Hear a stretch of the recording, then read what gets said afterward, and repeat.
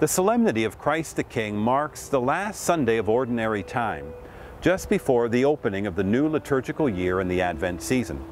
Rather than merely turning the page on the calendar, it coincides with a moment of grace to move into a new liturgical year with gratitude for the blessings received and also with hopes for future growth.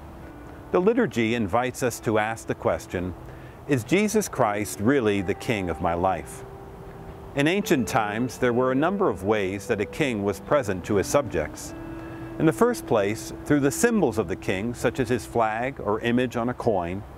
With Jesus, his great symbol is the crucifix, which reminds us that his reign is expressed through a self-giving, sacrificial love.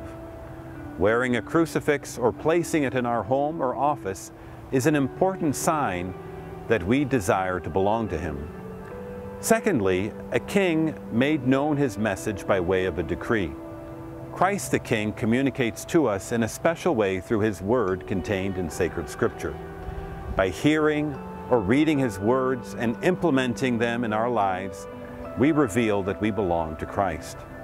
A third way a king was present in his kingdom was through his ambassadors, his appointed advocates who could deliver the king's message.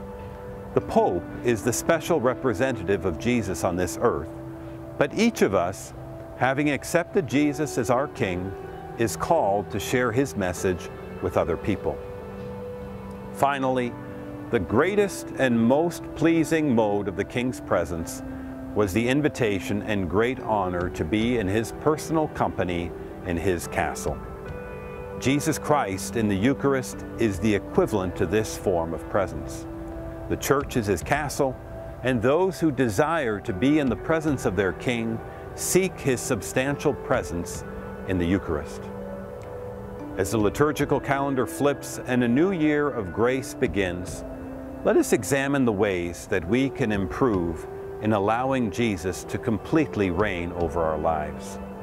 By proudly adorning his cross, by reading, hearing, obeying, and communicating his message, and by spending time in his Eucharistic presence, we can truly profess that Jesus is our King and that we proudly belong to his kingdom of perfect love.